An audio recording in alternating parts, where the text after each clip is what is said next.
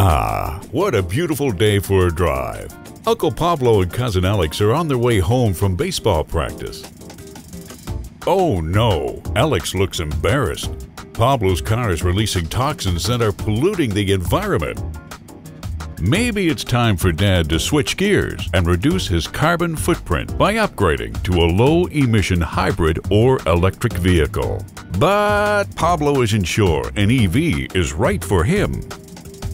Did you know that some EVs can drive up to 450 kilometers on a single charge?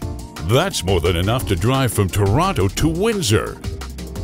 You can charge your EV at one of 200 public charging stations located across Toronto. But you might have to have your own garage or driveway in order to install a safe charging station.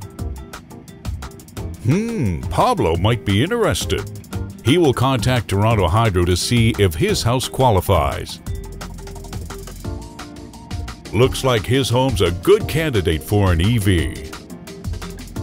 Do you hear that sound?